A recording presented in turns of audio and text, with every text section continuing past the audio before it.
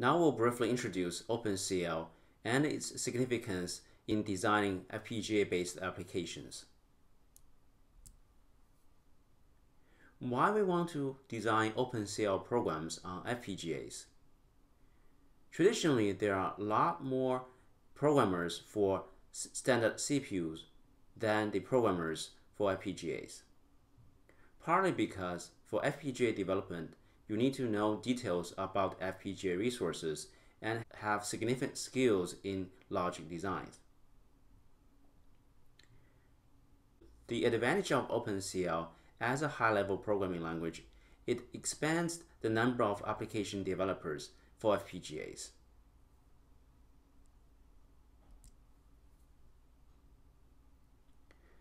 OpenCL allows the FPGA engineers to use software engineering resources to take advantage of the parallel computing resources on FPGAs. Specifically, Intel FPGA using OpenCL to abstract away FPGA hardware flow by bringing FPGA to low-level software programmers. So software developers can write, optimize, and debug OpenCL program in a very familiar environment. At the back end, Quada's software will run behind the scenes, perform the design flow and optimizations. With the emulator and profiler tools, software programmers can design, debug, and optimize FPGA applications.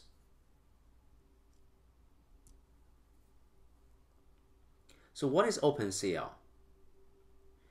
OpenCL is a software programming model for software engineers and a software methodology for system architects.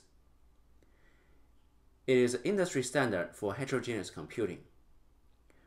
Within OpenCL, programmers can use familiar C or C++ APIs to write programs for host side. Also, they can use OpenCL-C to write programs for executing complex workloads on hardware accelerators. These accelerators can be multi-core processors, GPUs, and FPGAs. And with this low-level programming language, the programmers can leverage the hardware resources using familiar software interface and APIs. It is open, royalty-free, and it is a standard supported by multiple vendors. OpenCL is managed by Kronos Group, and Intel is an active member of the group. It has evolved from 1.0 to right now 2.0 in its current OpenCL specification.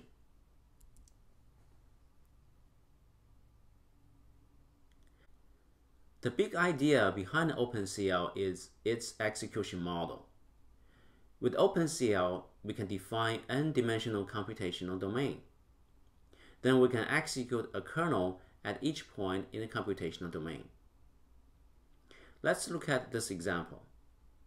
If we want to multiply two vectors, we can use this for loop to perform element-wise multiplication. Although we know the multiplication of each of the individual element pairs can be done in parallel, but this parallelism is not specified in this for loop.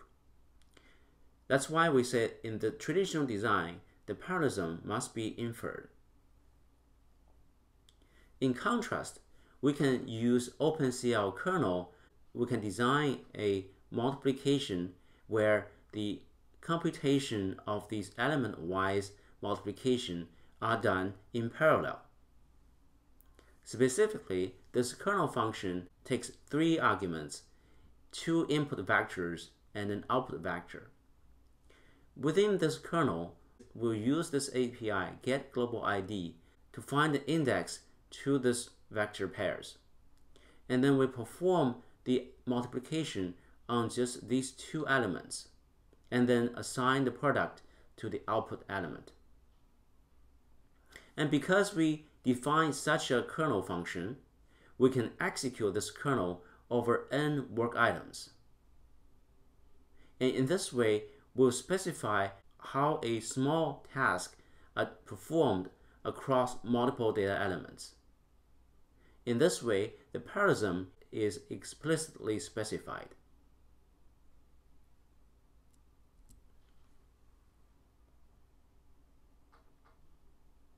We want to show you an OpenCL programming model using example where we have code on the host side and also the kernel function on the device side. By the way, we have two main hardware domains for an OpenCL framework: host and accelerator or device. We have programs running on the host side, which prepares the devices, and kernels create commands as needed to be submitted to these devices. In this example, we have a main program on the host side. We have several subtasks: read data and manipulate data, and then we'll send the input data to the device by using CL-INQ write buffer. And then we will create kernels to execute these kernel functions using API CL-INQ NDRange kernel. And after the computation is done, we'll do CL-INQ read buffer to retrieve the computation result. On the device side, we have a kernel function that's defined in OpenCL C. And when the CL-INQ NDRange kernel is executed on the host, that will trigger multiple instances of this kernel function to be executed on its compute units on the device. As you can see, the host application and the accelerator code are separate.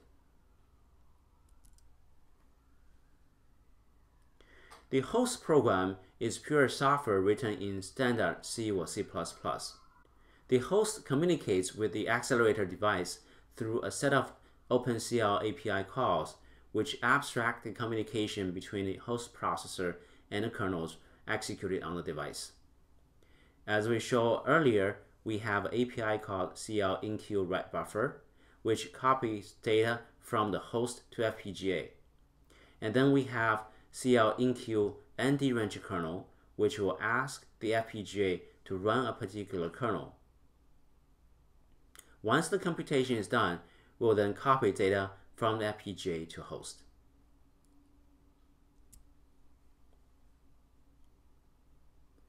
OpenCL kernels are data parallel functions. We use OpenCL kernels to define many parallel threads of execution. Each of these threads or instance of the kernel execution will rely on identifiers specified by getGlobalID, or sometimes getLocalID. These IDs will help us to identify the segments or partitions of data that this particular kernel is supposed to work on. OpenCL kernel functions also contain keyword extensions to specify parallelism and memory hierarchy. Such as here in this example, __global is a keyword to specify that this variable A, a memory object, resides in global memory. Kernels can be executed by a compute device, and these compute devices can be CPU, GPU, or FPGA. In this example, the way we design a kernel is we will first get global ID, which retrieves the identifier of this kernel function, and we use this ID to index the corresponding element pairs in vector A and B and perform the addition. The result will be assigned to the output buffer answer using the same ID. So visually, what we're performing here is that we perform the element-wise sum on every element pair of A and B. And this addition operation is done in parallel because there's no dependency across these individual pairs. In other words, the sum of the pairwise elements are independent.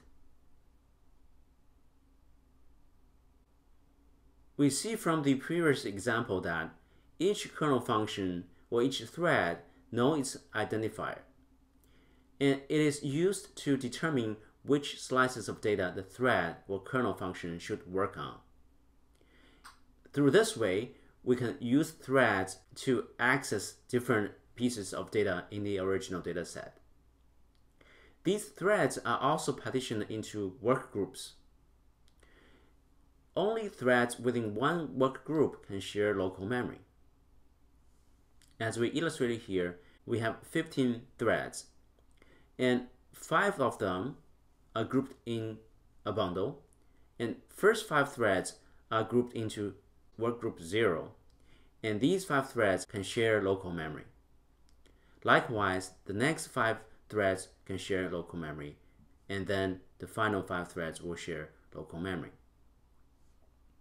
We identify these threads using IDs, and we have local ID and global ID. If we look at global ID, and the identifiers starts from 0, and the next thread is 1, and so on, and up to 15, because we have 15 threads. Within each work group, we also have identifiers, and those are called local IDs. So among these 5 threads in work group 0, their local IDs are 0, 1, 2, 3, and 4. And likewise, the next 5 threads in work group 1 will have their IDs 0, 1, 2, 3, and 4. We can easily observe that the global ID can be calculated using this formula. The group ID times the local size, which is the number of threads in a group, plus the local ID of that thread.